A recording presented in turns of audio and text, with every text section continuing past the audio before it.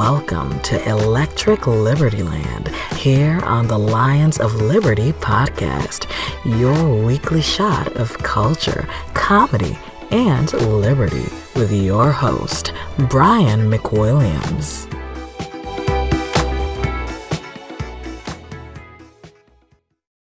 What's happening, everybody? Welcome to Electric Liberty Land 238. You'll notice I'm wearing my old school Lions of Liberty PBR styling shirt today. Of course, you can get yours at lionsofliberty.store. Highly recommend that. Also, keep your eyes peeled. We're going to have a brand new shirt. Pretty funny shirt. I'm not going to give it away quite yet, but that's going to be coming out very soon. We're going to be loading that into the store, lionsofliberty.store, which of course is where you can also get all your fantastic t-shirts like Taxation is Death, like Wax On, Tax Off, Mr. Miyagi shirt that's hilarious, Conversation Starter, and like I said, this new shirt's coming in. I think we're going to tie it to a little promo action too, so I'll keep you posted on that front. Also, before I get into the show today, I do want to mention the Burn in Daylight podcast from a good friend, Matt McKinley. You guys have heard me talk about this a little bit before, but Matt is a legitimate real-life cowboy. He's out there. He's getting on the cattle. He's getting on the horse. He's getting them out to pasture. He's getting them back into pasture. He's making sure they don't die.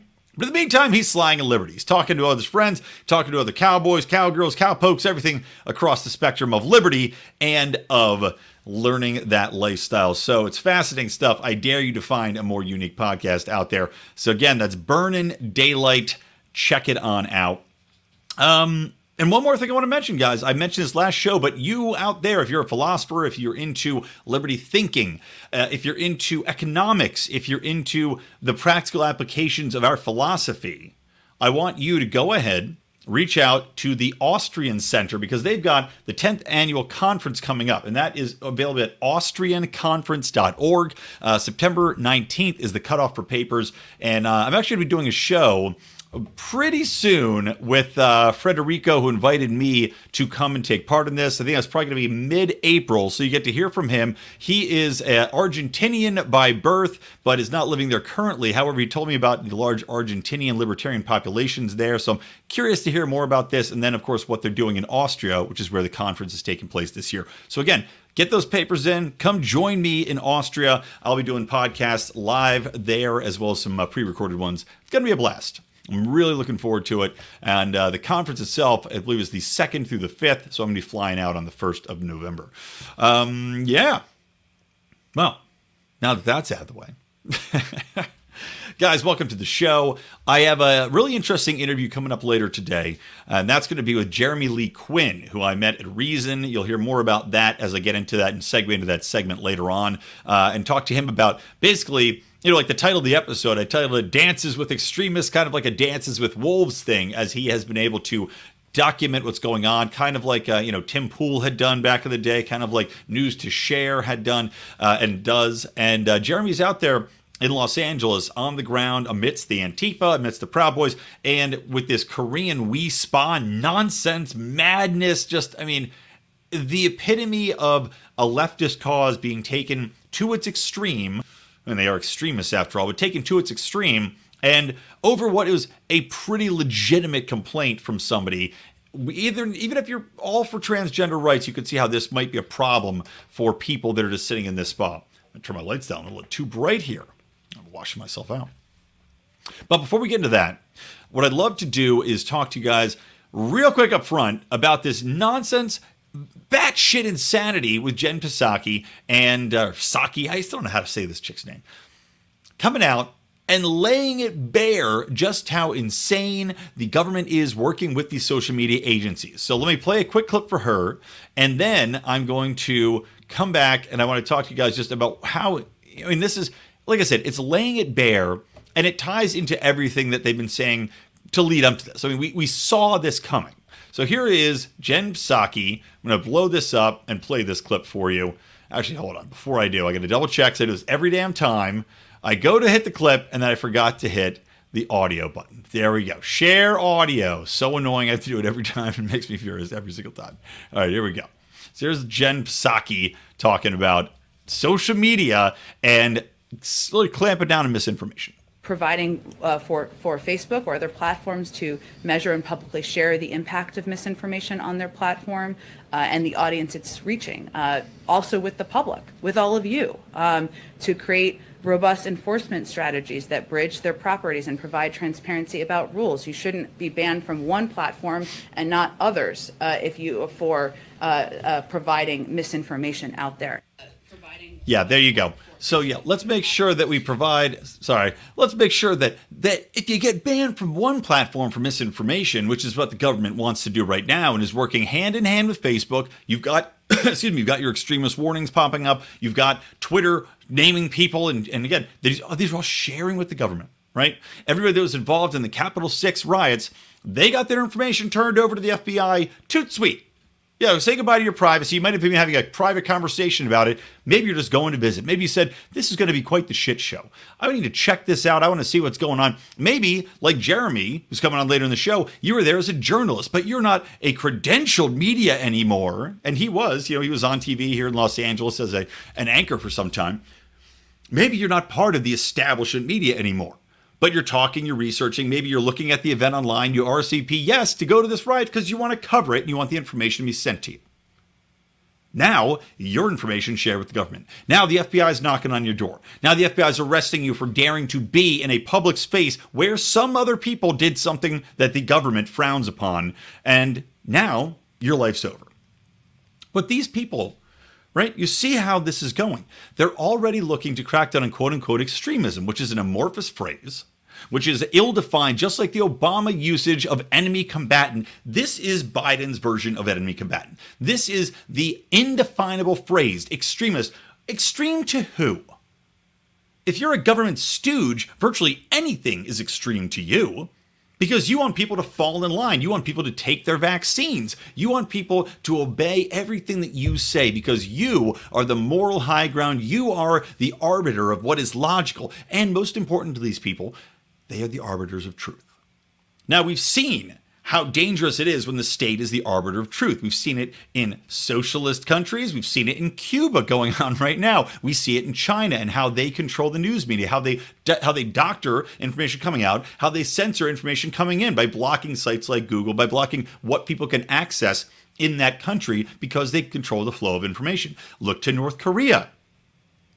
Do we really think it's a great idea that government becomes the arbiter of what is in truth, what is factual? I mean, Kim Jong-un in the newspapers there is a great and glorious leader, a brilliant mind that hasn't starved people and killed people for no good reason. I'm sure that describes him as a hunk about town and tells people that the perfect ideal weight is 340 pounds eating nothing but pork ribs and boning harem girls all day. It's the Kim Jong-un lifestyle. How could you argue against it? But that's the truth in North Korea. So the Biden administration wants to make sure that they control the truth here. And they can't just control the truth with one platform. They can't just control the truth by virtue of all of the people that have worked in the government that are former CIA agents, former FBI, former NSA, or just good old former flacks that now are embedded in all of our mainstream media platforms. No, they have to go a step farther. They have to take it to the social media and make sure they're working hand in fist with them to ban people from not just one, as Jen was so kindly sharing with us. No, you should be barred from all of them. That means that no longer does any social media platform have its own anonymity, right? Anonymity. The anonymity horror, where Brian can't say the word anonymity, and then, I don't know, who is that? I can't remember who was in that remake of that horror film, famous Amityville Horror. Great film. Getting off track. So anyway, they can't allow these companies to decide for themselves what truth is out there, what's misinformation that should qualify somebody from being kicked off the platform. Meanwhile, the government's been lying to us the whole time. We have Fauci on tape lying to the American population to their faces about the efficacy of masks, about herd immunity. And he has admitted as such. He said specifically, I lied to the American public about this. Oh, because I didn't want there to be a run on masks, right? Meanwhile, I just think he was telling the truth on masks anyway. They don't do anything. The virus is too small to go through them unless they're the incredibly hard to find surgical style masks that nobody's mandated anyway. You can shove a tampon wrapper over your mouth and walk around in LA where we have mask mandates again, and no one's going to say boo to you. But we saw them lie to us. The government lies to us constantly. And about COVID particularly, they lied and they censored information that later came out to be true or is looking to be likely true. The Wuhan lab is an example I've mentioned many times. So now they have to work between all of the social media factors. And Jen and the Biden administration will make sure that if you get kicked off one, you get kicked off all. Right? Just like they deplatformed Alex Jones across all of them en masse in a day in a coordinated fashion. That's what our government wants to be able to do to you. So even if you're using Facebook just to catch up with your grandma and post pictures of your kids, just because you're using Instagram to share pictures of your baby with a small amount of people and family, just because you use Medium to write short stories on. Well, too bad. Fuck you, says the government. You dared to tweet something that we think is misinformation. You dared to question the efficacy of the vaccines. You dare to point out that the Delta variant isn't as dangerous and deadly as the initial variant, and that people shouldn't be scared of it. Well, that's misinformation. We think that they should be scared of it, because what we think the risk level is what everybody has to think. So say goodbye. I'm sorry, all of your social platforms are going to be canceled down. And we don't care about your objections. There will be no court of law here, because that's the beauty of these people's arrangement between public government and private companies. They very cleverly developed a workaround, haven't they? Wherein, if they're working with private companies, pressuring them, working with them so that they have regulations that are favoring these companies, you know that behind the scenes there's some quid pro quo going on here. Well, now they've very cleverly gotten around any First Amendment protections. They've gotten around Fourth Amendment protections because these social media companies are voluntarily censoring and sharing your information. The government isn't forcing them to do that, right? No, this is a collaboration. And because these are quote-unquote private companies, which they clearly are not any longer, said this for many, many months, clearly are not any longer private companies. But because they're technically private companies, they can go ahead and get rid of you and you can't say boo. And of course, we're talking now about getting rid of Section 230. That's what the GOP is crying for. This is a bad idea, because under Section 230, this is also what's kind of protecting people from putting out alternative information, alternative facts. All right, if you can be deplatformed for the sake, the government can get even more ingrained and involved in what can and can't be regulated insofar as speech is concerned. So while I'm not happy about what's going on right now, the market has to come up with a solution. The market has to provide a counter to this that does have free speech at its center. The market has to find a way that we can decentralize these things so that the government can't shut them down, no matter what threats they make. Well, sorry, it's a decentralized computing cloud. What are you going to do about it? How are you going to find it? How are you going to shut it down, government?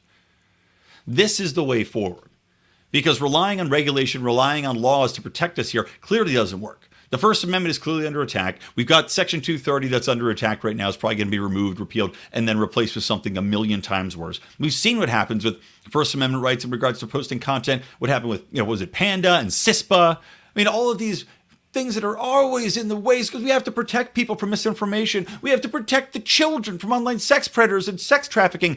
Who ends up getting screwed? The everyday person. People that legitimately are bad actors are going to find a way to do things no matter what. Better to have this stuff out in the open. Better to be able to find it easily. Then you can debunk it. Then you can argue it. Then you can have your way. But the government and these COVID cultists know that what they're putting out there, not just with COVID, but with critical race theory, with any sort of white nationalist extremism bullshit, saying that this is the greatest threat to humanity in America that's ever been, easily is debunked when it's out in the open and you have a frank, critical discussion of it. But that's the opposite of what they want. Now, while we're talking about extremism, let me go right into this interview with Jeremy Lee Quinn, and then I'll be back because I want to wrap up some other things. I want to talk a little bit about what's going on with COVID lockdowns over in Europe, mass protests, happy to see it. So we'll talk about that, and then a couple idiots of the week, and we'll call it a day.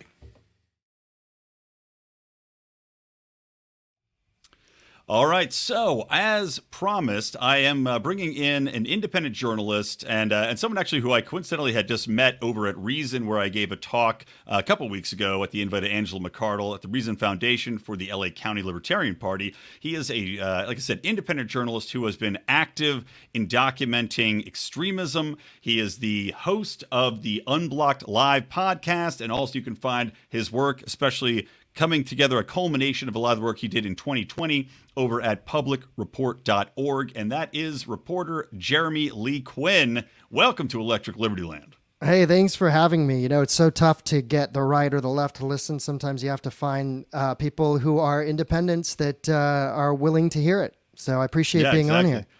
Well, you know, it's tricky. Finding the truth is always a difficult thing in any time. But as you and I were kind of chatting about before the show, it becomes exceptionally difficult to find in an era when we are seeing the absolute utmost of divisiveness and extremism, which, of course, just plays into even more divisiveness because it feeds both sides' narratives. And that polarization seeps right into social media, which is the great incubator for all of this animus, which is brewing and gets one-sided coverage from either the right or the left with no nuance whatsoever in between. And that's what we saw primarily in Los Angeles on Saturday, July the 17th, and 2 Saturdays before on July 3rd, a basic manufactured outrage machine at work in which two sides were, especially this last Saturday, intent on taking to the streets and somehow beating on each other.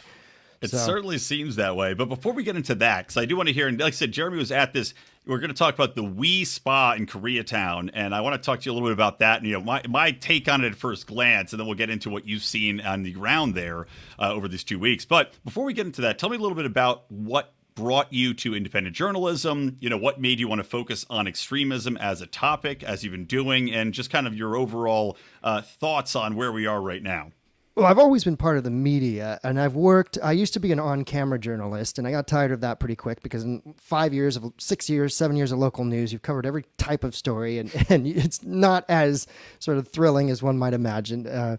And so I moved on, and I went behind the camera and was mainly producing. I was working for Univision in LA, and I got furloughed last May. And so I was hanging around in Santa Monica, California on May the 31st. I came out from surfing, and I saw helicopters overhead, and that's the big weekend of the George Floyd protest and riots in Los Angeles, and they ransacked. And when I say they, it was organized community of leftist activists, commonly called Antifa, and but they're different autonomous groups that get together. In Los Angeles, we have an autonomous anarchist front that has a Twitter account. The SoCal Antifa account is new. It only sprung up in April.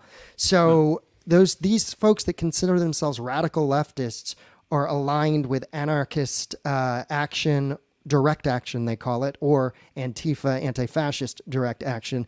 They've kind of in LA have just sort of percolated about the activist scene, and they really came together in a big way with the Wee Spa protest. But you first saw the manifestations of that on May the 31st. At least I did in person. And then the night before, on May 30th, was when you saw cop cars burning on Fairfax and businesses burning thereafter that evening on Melrose. So their presence has been known, but it's been kind of a mystery to mainstream media because it's dangerous to cover. They're very hostile to media. You get kicked out. So a lot of companies, especially on their weekend, they're not looking to send their weekend crew, which is sometimes a bunch of freelancers. A little lighter fare, yeah. Well, freelancers and lighter fare, right? You're not exactly. Send them into the jaws of the beast. Yeah, send them into the Antifa anarchist protest in Santa Monica. No, it's not how it's been working out. So we're in somewhat of a media blackout, especially when you cover this stuff. You know, Fox News will refer to it in the singular, Antifa, as if it's monolithic. And it really isn't. What we're dealing with is 20 to 25 local stories across the country where you have your local scene and local groups which are organizing over Twitter.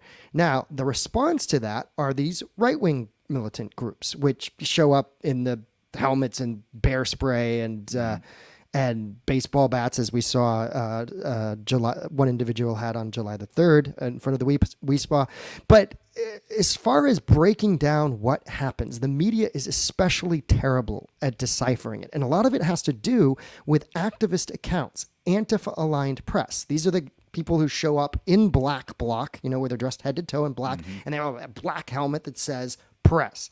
I've never worn a black helmet in all my years of Right, working yeah. in media that says press, so it's very easy to figure out who the Antifa aligned press are because they have helmets that say press. And by the way, are these people, I mean, I don't know if you've had a chance to talk to any of these people, just Oh, yeah. interacting in general. So are they, I mean, are these people that are pure Antifa that decided to bring out a camera, or are they people that have, gone to journalism school that just, fresh out of college, that got wrapped up in the movement? Like, who are these press people? Are they Yes. are they legitimate in any way, or are they just pure spokespeople that the media's globbed onto?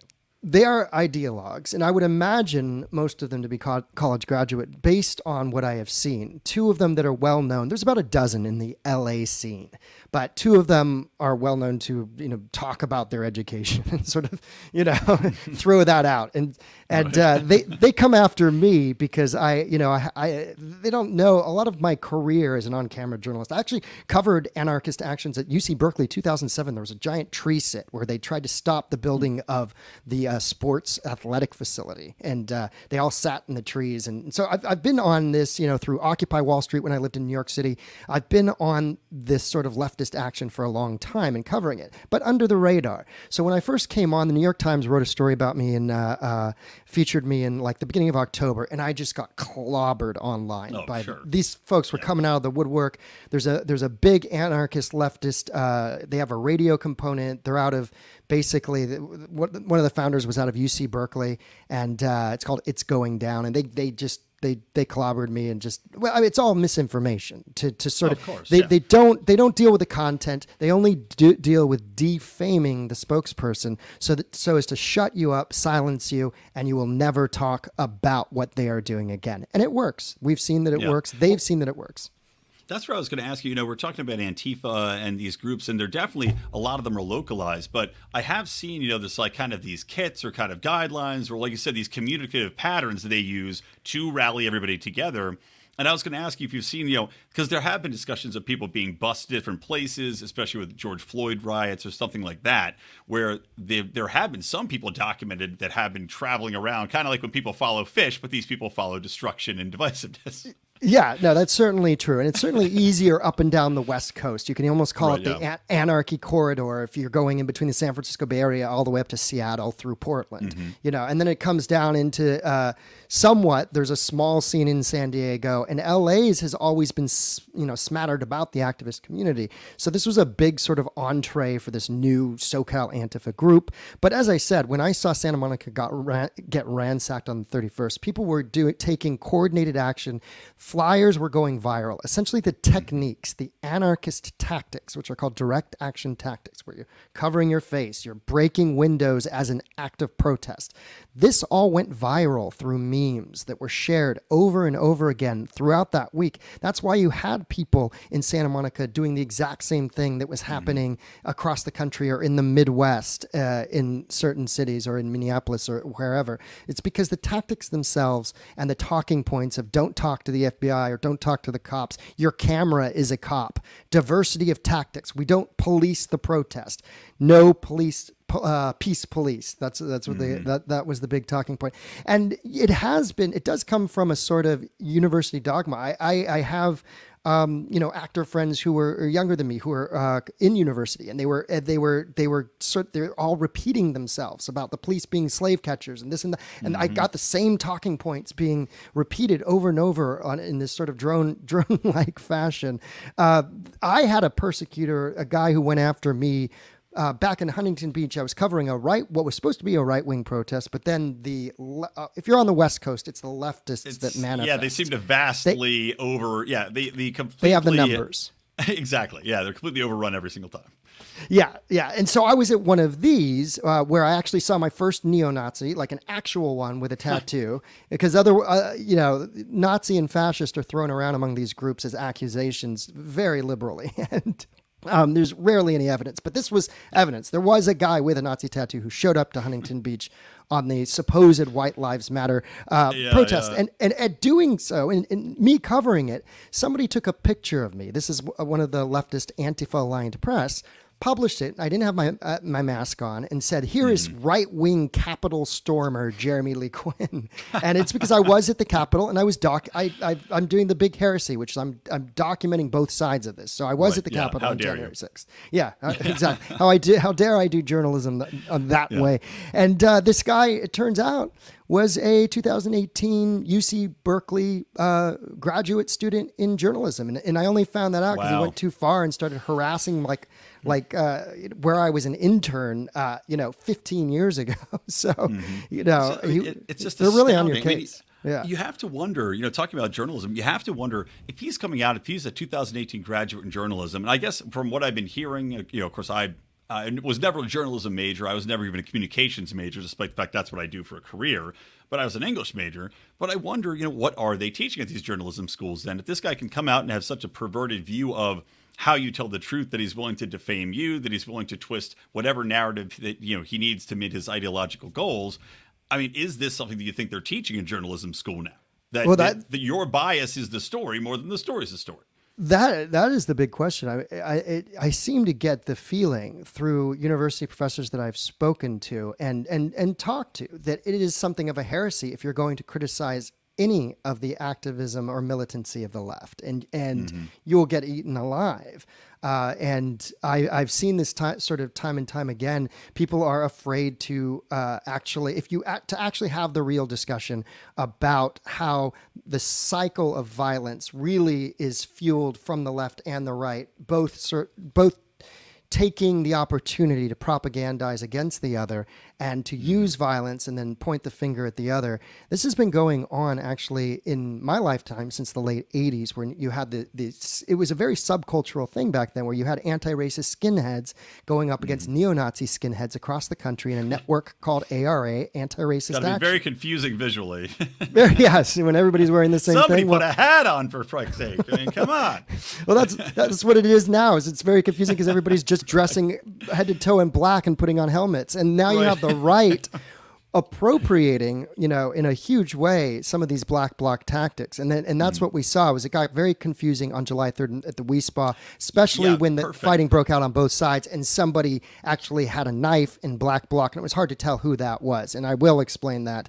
Well, before we get into that, I just want to give people a little bit of the background here. So in a nutshell, what Jeremy's been documenting the last couple of weeks here in LA is that there's a place called the We Spa, and it's in Koreatown. This is a traditional Korean spa wherein the men and the women are separated. It's very traditional, and they try to be very stringent about that, and it's usually respected. What ended up happening, allegedly anyway, is that a man came over who identified as a woman, but still had all of the equipment, as they say, and went on the women's side where there are women they're expecting not to be exposed to this, as well as children. From one report I read. You can have teenagers. I think children are allowed to be in the We Spa in the public bathing areas as long as they're accompanied by an adult. I'm part Asian. When I was a kid, the Japanese have something called onsen, which is very similar. And I did. It's a different experience for us Americans. But they are traditionally divided by anatomical presentation. Now, it's a very normal thing that all the penises are on one side, Right, yeah. and they're quarantined over there. You don't sort of have them usually, coming that way. So the question becomes this woman who was not an activist but is religious. She records herself the second time she comes to the desk of the We Spa to complain, because the first time they're not doing anything about it. They say, we can't because we're not allowed to discriminate against gender identification. She said, what do you mean? This is a full-on man, according to her perspective. Now, I did ask the lawyer, I said, did this person ever identify themselves as transgender? And the lawyer said, no, that the only thing that this person said to the woman, who's known as Angel, that's a pseudonym that she's using because she doesn't want to get harassed. She's gotten some death threats over all this. She's filed a lawsuit about that, as well as a police report with LAPD on July 6th that was filed in regards to indecent exposure for this June 23rd incident. But so only that the individual said to Angel, don't harass me. That's all. But there was no declaration that this was a transgender person. It could have been a man like, you or I, just sort of taking advantage and exploiting the vulnerability in this policy. So she started activism. Long story short, what happens is I think it was another Instagram account, Rips It, that has 50,000 followers. This is a Latino exit the Democratic Party type Instagram page. They rip it. They repost it's too it. Too bad Latinx has been already taken by the left. They could have used right. So I think this was like yes, no, this was Latinx or something like this. Yeah. And so this account publishes it. Then it gets eyes on it of, Tucker Carlson, Daily Caller repurposes it. It starts to make the rounds along the activist right. What happens? Somebody stages a anti-pedophile, like gets the rhetoric gets dialed up to like this whole other level of anti-pedophilia. And then you have the Save the Children viral hashtag that went viral August 2020. Those activist folks, Trump supporters, anti-vaxxers, everybody's starting to get in on it. And then I don't want to generalize, but I'm just saying you get the cross section of you can the see the people who activist are trying right. to jump on that. Right. Yeah. And they say they're going to show up on July 3rd. Antifa, the new SoCal Antifa account, along with the Autonomous Anarchist Front of Los Angeles here, and a new account called Southwest Liberation Front. They all tweet, "Let's show up 2 hours early." They do. What happens? A young kid shows up first. I say kid, but mid-20s, who is a Hispanic gay man. And he's saying. He's actually advocating for third spaces. He's getting booed by Antifa.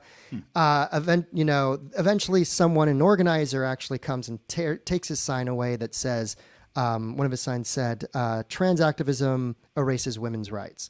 And so that was his stance. They take the signs away.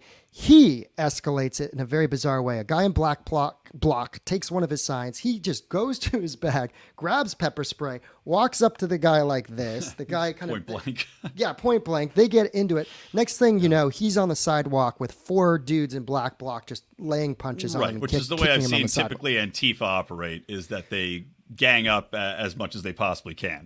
Yeah, and so the clip that we're about to see is in about 45 minutes, because that happened at 9:44 a.m. on July 3rd. That was the first melee of aggression. This now is 10:28 a.m., this clip. And we're going to see a preacher in a blue shirt, and I'll explain it to the audio listeners. So what we see here, there's some Antifa press there with the cameras in the middle. Big camera. They're well known. Actually, all those cameras. They're throwing stuff at this guy in a blue shirt. You will later see pictures of him bloodied when they go after him with a skateboard. And he just seems to be backing away. The Antifa at this point is definitely, there's a group of them surrounding this guy. There's got to be 25 people easily following him, and he's just walking away at this point. And there's another folk here in the foreground that's a Hispanic fellow with a Trust Jesus shirt. Now, as I pan backward in a second, you're going to see the rest of the mob. I'm focusing on these two, who will both later get attacked. And you just see numerous people in black bloc and press recording. And that's a woman with a skateboard who uses it as a weapon later, as far as pushing out just normies, too. People who aren't evangelicals. So they're forcing you to take sides, basically. They're saying you either are protesting with them or against them. You're not even allowed to watch. You're not even allowed to watch. Exactly. If you're not Antifa-aligned press, you are smoked out and forced to go away. And they have the flag there. Now, here's where it starts to heat up. What we see is down the street, they have a guy to the curb. He's laying down. He's going to be bloodied. They've stolen his banner and his megaphone. This guy in the green shirt, I saw him doing the first pushing. He's going to come in with a hook in a minute.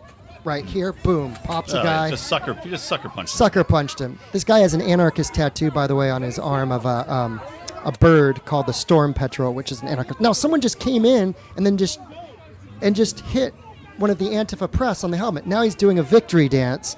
Now that guy turns out to be. Now this guy's getting up. I mean, it's just madness. Nobody knows who's attacking who. Right, yeah. Because the guy that had swung the pipe he comes in, he attacked the Antifa guy, then he backs away. But like I said, he's got helmets on, everybody has masks on. Yeah, it's just, how do you know who anybody is at this point? How do you know who is who? And the guy that comes in with a pipe he was a friend of the organizer who I described, the young, 20-something who got beat on the sidewalk. He was a friend of his or a colleague.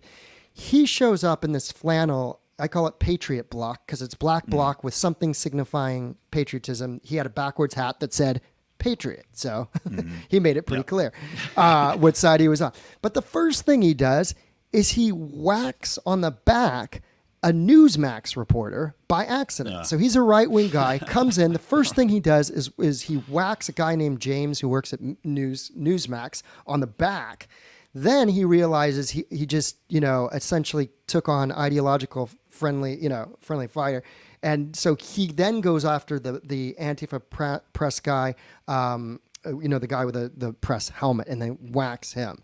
So all that happens. It does strike me as extra cowardly. And I view the majority of these as cowardly acts in general. Not to say protesting is a cowardly act, but anything using violence as your go-to, intimidation as go-to me is an unbelievably cowardly tactic. And especially when you outnumber people, as these people often do. But this guy going up and just whacking people in general, especially people that are reporting, they are the least likely people to be able to defend themselves. And of course, the least likely people to be paying attention to anybody trying to hit them with a pipe. So right. And especially, and you see this time and time again, which is people get hit from behind. They sort of have tunnel vision on what's going on in front of them. People are trying to take things from them. And then boom, someone comes from behind and whacks them. So cowardly is you couldn't choose a better word than cowardly, especially when you see this stuff then repeat itself online, the way that they go after people using anonymous accounts which don't have their names, and then those anonymous accounts are used as sources for, Newsweek published a story on July 17th, and they used an account called, Right Wing Watch account, which is an anonymous Antifa aligned account. And they used that for their big headline about Proud Boys, taking on transphobic protest or, so you get these talking points, and there was no indication that anybody, maybe there was a Proud Boy, that is possible, but it's sort of, as you were saying, a catch-all now that the Antifa aligned protesters, if they can spook you with a Proud Boys boogeyman, which they did all through 2020, then they can distract you enough, and the press eats it up. So much that they thought that using the OK sign was some symbol for white supremacy. That was ridiculous. Oh, God, yeah. There was a guy, a poor, I think it was a city worker that was just outside of his car, just had his fingers roughly in the OK shape, and I think the guy got fired from his job. I mean, it's insane. And it is particularly cowardly because they are successful at going after people and their jobs, and they do it. They do it all the time. Yeah. Well, just real quick, I want to get to this next clip, but just real quick, you were talking about also the fact that you mentioned this Newsweek using an anonymous account from a right wing or an anti-right wing watch, kind of thing as their but source. You were telling me before the show, before the source, they're going just with Antifa press. As the sources, and not even with other members of the press that might be there, not even with bystanders, but literally taking Antifa members of the press, which seems to be, are we taking at point blank value, if Cuba right now had an internal press spokesman reporting on the protests, would we take that Cuban press reporter's, instance of his version as gospel? Of course we wouldn't. And yet they're doing it with Antifa. It's absolutely insane, and the fanaticism because of the specter of what they consider to be the danger of the Trump right. That specter is enough that they don't want to give, quote, a platform for fascists or platform for fascism. So if you are one of these young reporters working at Newsweek who writes that story up, you're in with all of these social media accounts. Your bosses are an older generation, and yet your ground floor, staff is all just out of college because they're hiring people for dirt cheap, trying to get them to figure out how to get content to be engaged with. And you're getting one-sided sort of ideological narrative, and you're not even talking to the other side because you're not going to platform the fascists according to that ideology. I was also reading something, I think it might have been in Seattle, but there were some meetings between Antifa and these protesters and, basically coordinating how protests would happen and how police would handle in response to protests. Working hand in hand with these people. But again, like you said, only one side. And not that this was an officially sanctioned protest in any way, but they were essentially city governments working hand in hand, as well as some members of the media, as far as how this was all going to go down, which just seems to me completely mad. And like you said, it's just pushing the one-sided narrative. But anyway, so we have another clip. I'm going to queue up. So this is going to be July 17th. Now the police, no, that we're going on to the next sorry, one. I went to the wrong one. Apologies. Here we go. No worries. So this is the next one. Now the right wing is showing up on that same street corner, a block away from the We spot, and in rushed the police. The LAPD was caught off guard. They didn't do much on July 3rd, and consequently, lots of people got attacked. 2 people got stabbed by a right-winger who pulled a knife and accidentally stabbed another right-winger. So that was on... the theme of the day for these right-wingers. Rough day. Yeah. I saw them pepper spray on July 17th, a right-wing reporter as well, and left-wing reporters. So they've been very trigger-happy, and jumpy, shall we say, on the right, from what I've seen. But this is the police moving in on the corners of, I believe, Coronado and Wilshire, 1 block away from Rampart, where the We Spa is. And you could see this is the leftists and their press walking up to meet them. You know, they're not staying a block away at the We Spa. They're coming, and the police are getting away. You could hear the chants of "Save Our Children" on the other side of the street. And pretty soon, the leftists, now some of them were wearing pink masks. That was the Autonomous Anarchist Front that put out the memo to put on a pink mask in order to smash transphobia. Was the ostensibly, it was ostensibly the reasoning behind that. And now police are just sort of trying to shore up here, but inevitably what happens is the leftists go against the police and they go hard. There are always clashes between the anarchist, anti-fascist bloc. And so this guy just filmed me and I said, hey, what are you filming me for some reason? Right, yeah. try to deplatform you later. I was like, hey, what's up? I mean, if now here you're going to see the police are going, and they end up fracturing a hand of one of the Antifa reporters here. But they're going pretty hard with the batons. They're really going at it. They've got the baton. Yeah, they're swinging the batons. And there's some skateboards in there, too. There's some skateboards being used as defensive shields. Now, what's going to happen here is all of a sudden fireworks, smoke bombs are going to be thrown. A reporter there is holding his hand because he got his phone knocked out of his hand. So the LAPD, who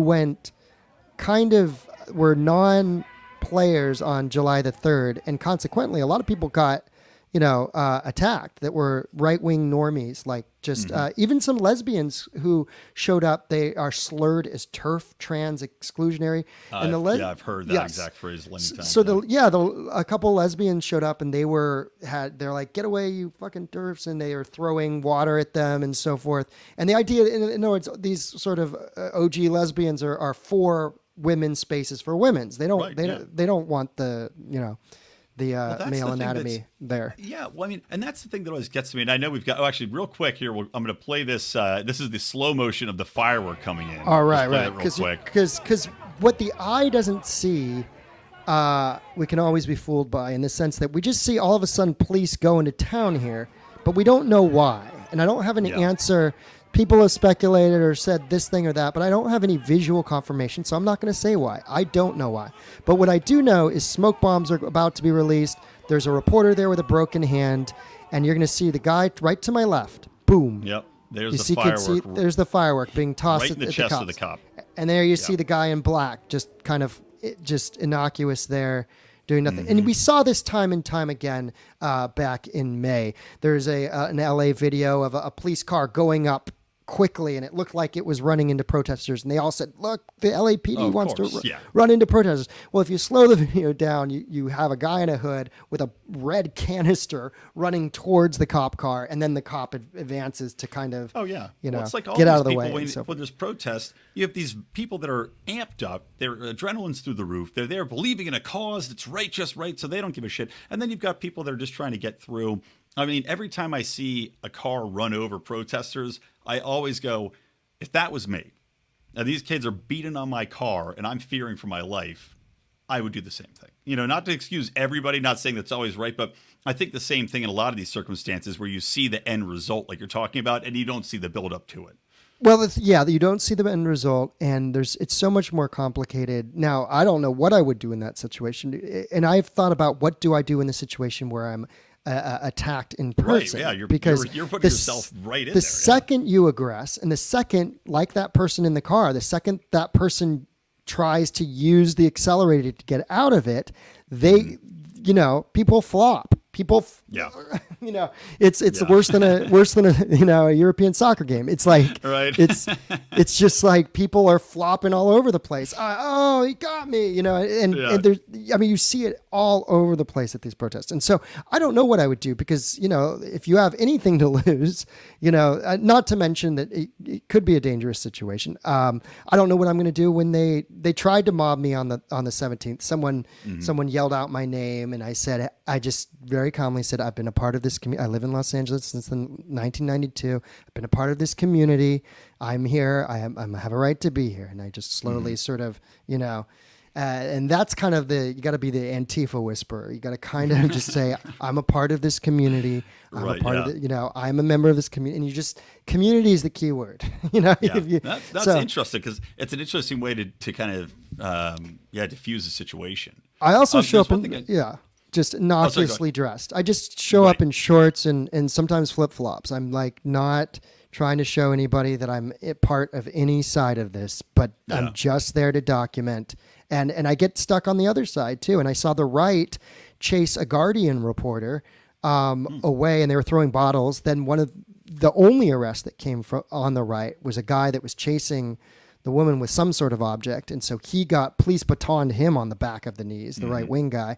He was the one arrest on July the 13th.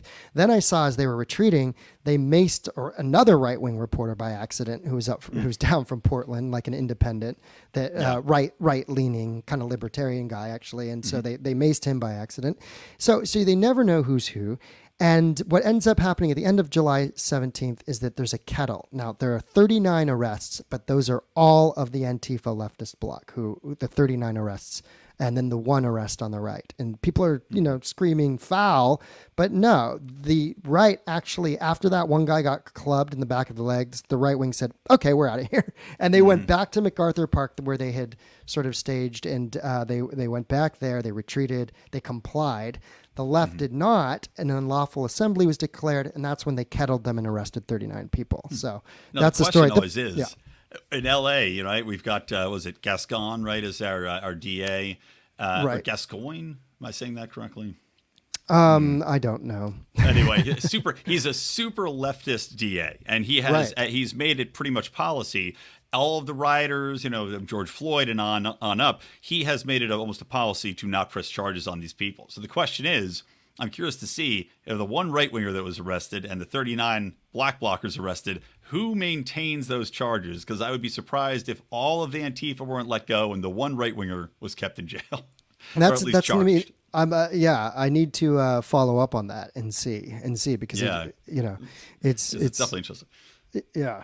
As far as how to stop this, the police are going to get criticized because they were hit heavy-handed. I mean, I saw batons flying on the 17th, and they did nothing 2 weeks prior.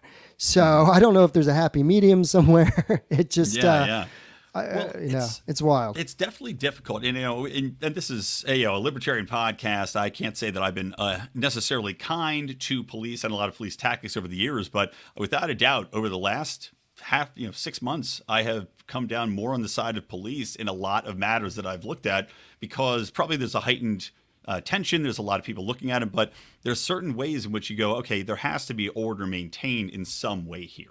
And you can't just simply allow mobs to control city blocks, to shut down traffic, to attack people, to destroy private property. And there has to be some time you say, okay, enough is enough. Do your job. And like you said, the question is, how far is too far? And the problem is you never know until you cross that line. So. So many people on July the 3rd at the WeSpa were attacked. They were pushed away. They didn't have a chance to express their right to free speech.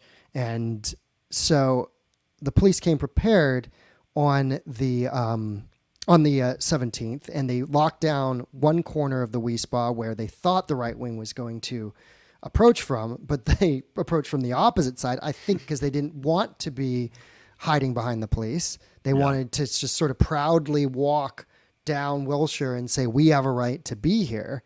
And what you see, though, is there is an ideological, there's a society that's envisioned from this leftist front where whether they value anarchism or communism, it goes back and forth. Some, they're coexisting. The Antifa flag is a red and black flag together. So they're coexisting for the convenience of the moment.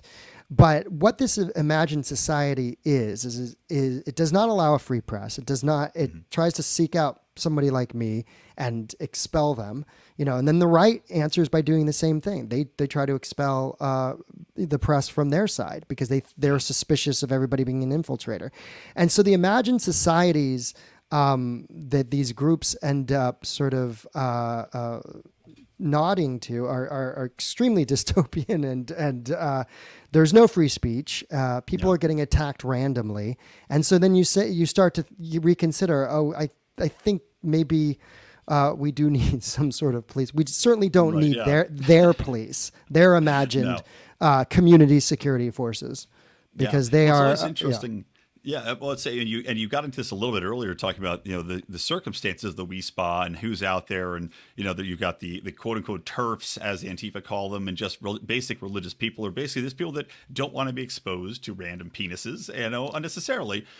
And I always thought it's interesting to look at the way the left looks at rights, and basically they're very specific as far as who has rights, because from my point of view, I don't have a problem if the spa has an open policy wherein men and women can go across, or if they have a specific way in which they want to enforce that. But there's, culturally, this has been happening in Korea and Japan for a very long time. There are cultural rights that have to be respected there, personal rights that have to be respected there. And by saying, look, we respect a man can just walk into any place, and privacy be damned, cultural expectations be damned, and private businesses should be able to run that business if they don't want to allow these things to overlap.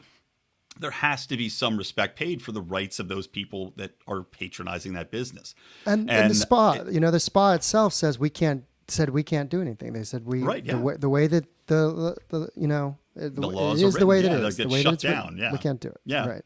But Antifa doesn't want to hear that. The left doesn't want to hear that, there are rights on the other side that have to be paid attention to. That's these rights of this. And it's, a minuscule minority. I have no problem with trans people in any way. Be trans. God bless you. Be trans. But, for a 0.001 minority to say these people's rights supersede other people's rights, that's the problem that I have. It's so transparently seizing upon this. And I've said this before, I only identified 3 trans activists that were there.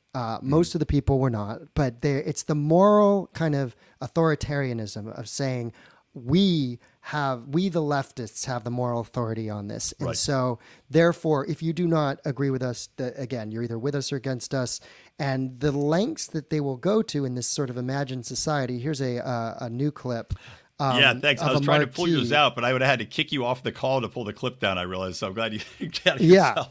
No. Here's another clip of a marquee. There was these are addresses that are posted on a marquee of a theater not far from the WeSpa, home addresses of conservatives, which they distributed flyers with their home addresses.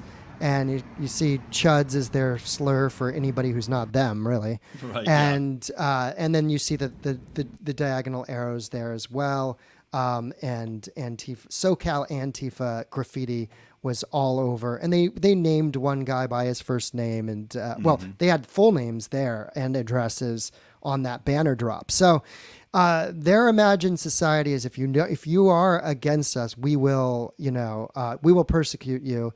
They are the moral authority, and they will eat their own. And I've seen it in Portland where Antifa-aligned journalists have been turned on and expelled from Portland and left because it just goes with any which way the wind blows as far as who they decide there is with them and who is against them. And the amount of infighting, you just look at this thing and go, oh, it's such a disaster. And so they can't stand me because I come out and I talk about it freely, and I don't shirk from it. And I don't have a political side in this. I consider myself a true independent, and I'm critical of both sides of how they conduct themselves through the use of violence, and in that cyclical nature are feeding each other. And so it's they try, but I'm glad that I get opportunities like this to come and talk about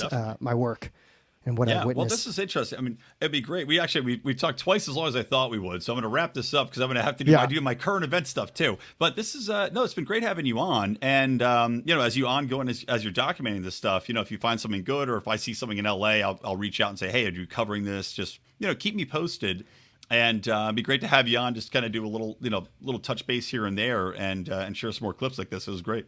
Fantastic. And if your audience wants to follow my work on Twitter, it's at JLeeQuinn, at JLEEQUINN. And I also have a second Twitter, which is at Unblocked Live, which is the podcast. But I post the visual content from, everywhere from Portland to, I was in DC several times, including the capital, Los Angeles, San Francisco Bay Area, Sacramento, where I saw unilateral attacks on right-wing normies and so forth. So all this I have documented, much to the chagrin of those who want to control the message and have been very successful in getting the mainstream media to feed from their hand. Yeah, they definitely have. Well, keep it up. Doing the Lord's work, Jeremy. So Jeremy Lee Quinn, everybody check him out. Like you said, J. Lee Quinn on Twitter, and make sure to check his podcast out on Block Live. And Jeremy, we'll talk again soon, bud. Thanks for having me. All right, and we are back. Welcome back to the regular show outside of the interview segment. I hope you like Jeremy. I thought he was a cool guy. I'm definitely going to have him back on here. And check out, I'm going to put links to the show notes as well as his link tree so you can find all of the different things he is doing and where to find him at lionsofliberty.com/episodes/ELL238. So you can find everything there you need to find, except for life, I promise. Now, coming back into this, we've seen basically what we were terrified of happening here being put into place in France in particular, as well as in Britain. Now, I talked a few weeks ago about a massive anti-COVID push in London. People in the thousands upon thousands, marched through the streets, pushing back against COVID, pushing back against lockdowns, pushing back against mask mandates, saying this is bullshit, we're not going to take it anymore. It was, of course, as you would presume, undercovered by the media because this does not go along with the narrative they want. And, like Jeremy said, though, there were Guardian reporters chased away because the Guardian is the leftist rag of the UK, and people know that. So you had a lot of people at this protest chasing away media that were covering it. But again, they're presuming that they're going to cover it from a negative fashion and take the leftward view of this, right? Just like Antifa is the voice that the media here turns to for any sort of protest that's involving race or sex or whatever else. They always opt to take the most leftward view as gospel. Well, the British were presuming that the Guardian was going to do the same thing and paint them as being uncouth animals who just simply are selfish and want everybody else to die in the UK. But that being said, still, you're seeing massive protest. And Britain just rolled out something saying you have to be vaccinated twice and show proof of vaccination twice to go into a pub. France had just put into place a mandatory vaccine passport. And this was to virtually go to any public space, to a bar, to a public park, to a sporting event, to travel, to go any public space, to use any public transportation, right? Vaccine passport. And if you went out and didn't have a vaccine passport and went to a bar or a pub, they'd throw you in jail. This is literally what they have put into place there. For a restaurant or pub that invites someone in that isn't unvaccinated, or maybe they just mistakenly didn't see that they're vaccinated or weren't vaccinated, I think the fine was like 45,000 euros, maybe even be more than that. Now, in response to this, you're actually seeing the French, the English get out and march. You're seeing in France, I've read all across France, hundreds of thousands of people are out marching. They're in the streets. There were reports of them burning down vaccination facilities, which I can't say I get behind.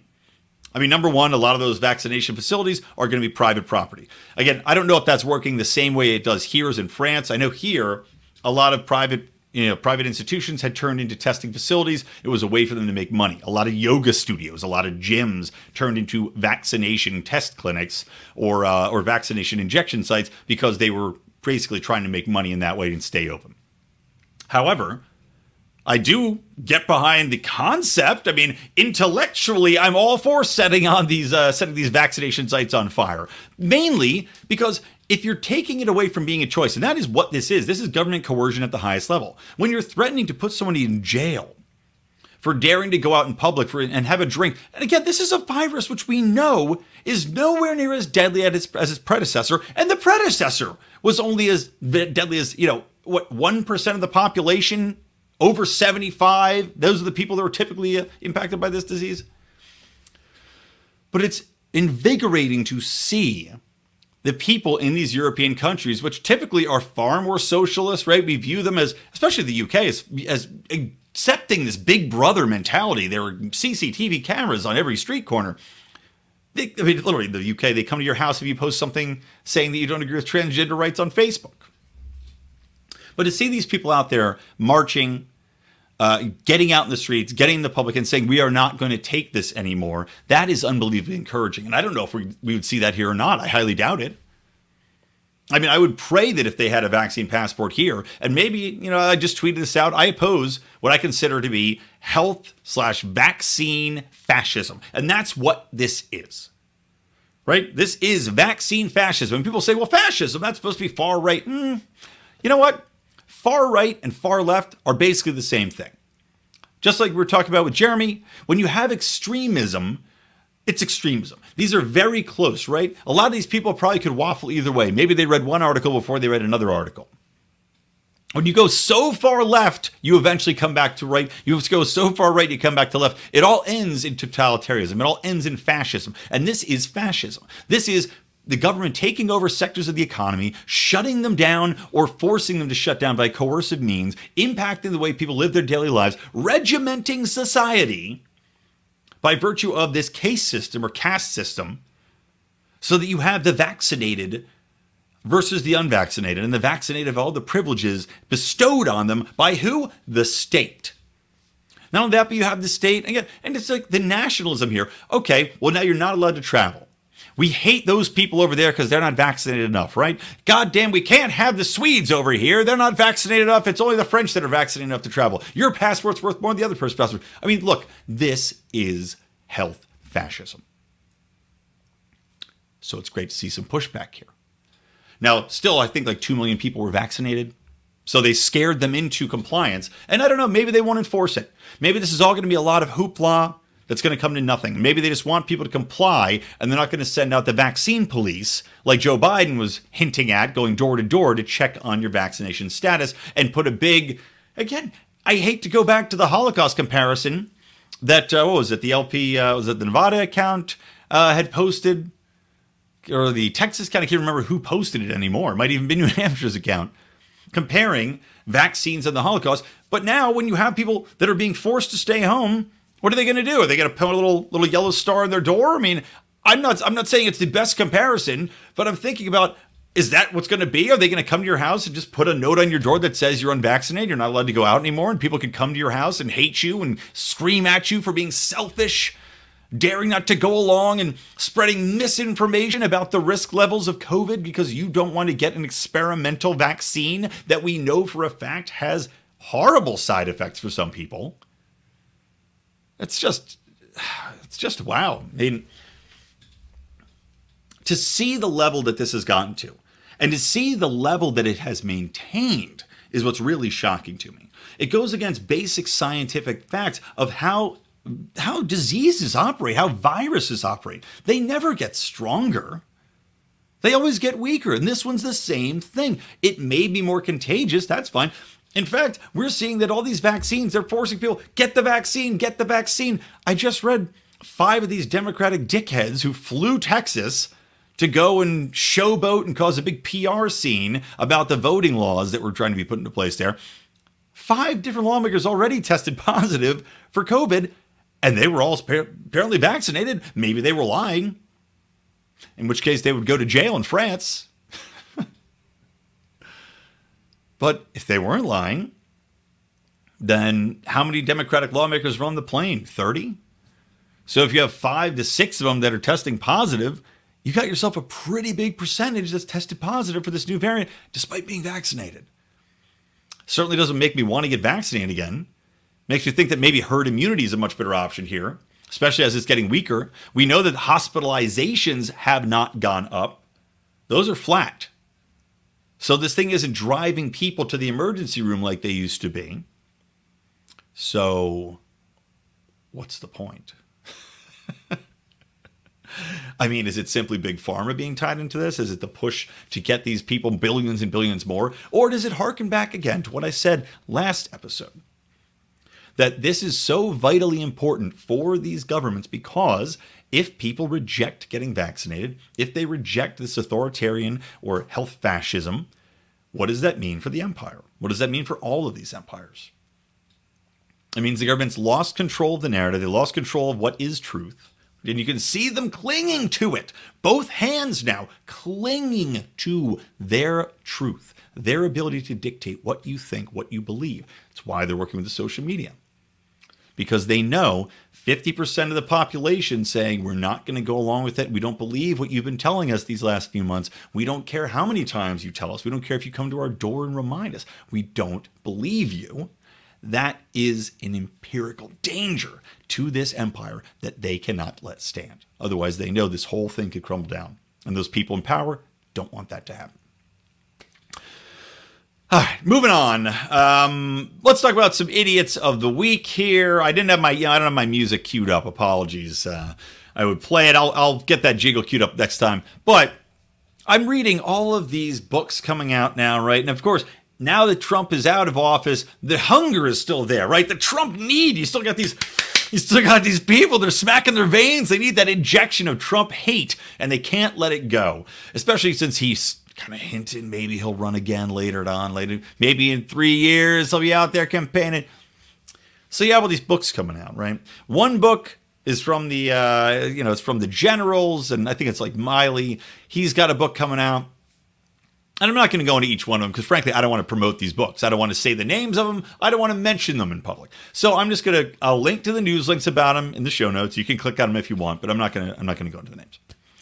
But one book said that these generals were really, honestly afraid. Oh, they were shaking in their boots that this orange buffoon was somehow going to cause a coup, that he was legitimately going to try to take over the presidency or maintain the presidency by force after Biden had come to office.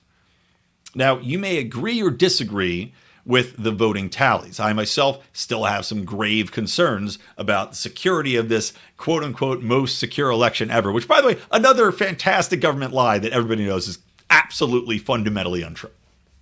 Demonstrably false. But they were convinced, per this book, that Donald Trump was legitimately going to try to maintain power and stage a coup of Joe Biden and the administration that was coming in. I will say that that is the stupidest thing I've ever heard in my life. This is why this is the Idiots of the Week column. If you're an Army general, whatever, how stupid are our Army generals? How cowardly, how ineffectually powerless and weak are the generals in our armed forces that they actually thought that Donald Trump would be able to pull this off? A man who, I liked some of what he did, but for the most part, bungled through his presidency. A man who, despite having control of all these arms of power, right, all of these different functions of government, was caught completely off guard by all of this spying stuff, by everything going on behind his back, was allowing these things to happen, these machinations behind the scenes, to try to take him out and did nothing about it. None of these people went to jail. This buffoon is who's supposed to be taking over via coup. Give me a fucking break. This is delusional idiocy designed to give people spoon-fed nonsense that they can suck up, regurgitate to the other idiots around them like a mama bird feeding the baby cheeps, just spitting in their little moron friends' mouths around the dinner table to talk about just what a threat Donald Trump was and how his supporters are still a great threat. And again, to tie into the overarching theme of this, I do wonder if that's part of the reason these books are being published, because they have to maintain this line about Donald Trump supporters being evil, being dangerous, being extremists, being threats to every good thing, every good and wholesome person that is in the interest of the empire. Keep people afraid, keep people at each other's throats, and then they don't have to worry about anybody coming after them. On the same note, Another book's talking about Nancy Pelosi saying that she legitimately thought Donald Trump was going to launch the nukes in his final days in office. Think about that. These people are so delusional, they think that Donald Trump, just for shits and gigs, just going to start launching nuclear weapons off. What during his presidency would make anybody think that Donald Trump, of all people, would hit that nuke button? Throughout the presidency, he was, in fact, the most reserved, the most in self-control, the least likely to launch random missile attacks. You'll recall he famously decided not to launch a missile attack against Syria because he had asked very wisely, what would the civilian death toll be? A question that Obama never asked, and I guarantee you Joe Biden is never going to ask. And God knows Kamala is not going to ask it. She'll just cackle her way all the way through the rows of corpses. So why Donald Trump? Oh, that's right. Again, we have to make sure that Donald Trump can't ride off into the sunset with any sort of, just let him go like George W. Bush did. These people who now are feeding George W. Bush, they kiss his ass, they kiss his feet, they talk about his lovely paintings, they go out to dinner with them. Oh, he and the Obamas are such good friends. Why? Because they're both war criminals who got away with it. Obama was a piece of shit. George W. Bush was a piece of shit. They both should be in jail for war crimes. But yet their legacies are protected. George W. Bush left office as one of the most hated presidents in history, and now his legacy has been whitewashed over. It's been nice and prettied up and cleaned up so that it doesn't look so bad compared to Trump. And Obama, who oversaw the biggest domestic spying operation, who had, until Trump, which by the way, Trump did drone bomb a lot of people. Don't get me wrong there. I'm not giving him a pass in any way. And of course, what happened with Yemen was atrocious. But Obama, who oversaw the beginnings of that Yemen crisis, that Yemen genocide, Obama, who had really just ramped the drone program up to where it was when Trump took it over. Obama, who was happy to suspend habeas corpus and murder American citizens abroad. Obama, who introduced the enemy combatants phrasing and terminology so that domestic citizens could have their rights removed. I mean, Obama, who complicit in gun running scandals, a real piece of shit. Loved Netflix, give him another 50 shows. Netflix is making video games. I can't wait to see Hillary Clinton, the video game, where she just goes around squatting on people in a burlap suit. And, I don't know, going and speaking towards a Chelsea. Is that the game? Will that Netflix do a video game? It's called, it's like Civilization, but it's trying to get Chelsea Clinton a job she can hold on to because she's a talentless piece of dump that just gets shoved into these media careers that she fails at every time. Anywho. It's very interesting to see how desperate these people are to keep Trump painted as this psychopathic monster leading into another election cycle, and just how desperate they are to paint his supporters as those same psychos. Keep us all divided, people. And then the last thing, something we could all come together on, the biggest idiots of the week, and it's so funny to see and I guess it's not surprising at all. We see what's coming out of colleges. We see what's coming out of academia. We see what's coming into science now. Like, science has become woke. It's no longer the science that is separated, that is logical, that is meaningful, that is researched, that, now it's all been tainted and poisoned. Now you've got shark activists and shark advocates, which I didn't know there were that many shark advocates out there. I guess they really hate Shark Week. But shark advocates have banded together, and they demand that we have to change the terminology of shark attacks because, well, it's just not fair to the sharks. I mean, we're giving them a terrible name, these vicious monsters that come in and rip our guts out. There was a guy peeing in the ocean. I just read it in Brazil the other day. He literally wades into the ocean, whips his dick out to take a piss, and he's all drunk. And a shark swam up, bit his hand off, I presume bit his dick off, and bit a huge chunk out. Was like, guy's dead. He was only, pee level deep in the water. Makes me not want to go in the water and pee anymore. Well, if I'm going to, I better be deucing at least. If I'm going in, I'm doing number 2. Give that shark a mouthful he won't soon forget. But they want to rebrand shark attacks as shark interactions. Now, to me, a shark interaction is kind of like when you go into the cage, maybe you pet it. You go out and play with a whale shark. You're out with some little lemon tip sharks, something like that. Feeding them some scraps. Having a good old time. Not getting your dick bit off, but to shark advocates, it doesn't matter. Just like when it comes to sexual assault, it's all the same to these people, right? Winking at a woman is the same as taking her behind a dumpster against her will to these activists and these advocates. So I guess it's just par for the course. So happy week, everybody. Enjoy your summer. Hopefully you don't have any shark interactions, and I will talk to you soon. Well, I guess probably another week from today. Unless you join our Patreon, which you should do before you leave the show, guys. Go to patreon.com/Lions of Liberty. You can hear my daily rants. Good morning, fuckhead. They are hilarious, they are topical, and they are timely. That's on top of Do Nothing Man, Conspiracy Corners, Degenerate Gamblers, which is coming back along with the NFL season. You can play along with us in our Fantasy Football League. And of course, you're also going to get my Rick and Morty recaps I'm doing with Dan Smots over at The System Is Down. He is on vacation, so he is being a huge dick, probably having like a shark interactions out there, but once he's back, we're going to get back on those. So patreon.com/Lions of Liberty. And also, you're going to get the early access to debates. First one that's being recorded on the 26th, so get in there while it's hot. You can get it weeks before it comes out, is Brad Palumbo, who's been on the show, conservative commentator, conservative libertarian commentator. He is going to be debating Asarchist. And it's going to be a pretty good topic. I won't spill the beans yet, but get in that Patreon. You can see it before anybody else does. And otherwise, just go check out Mark on Monday. It's going to be debate month going next one. So subscribe to the podcast. You don't want to miss these debates as they come out.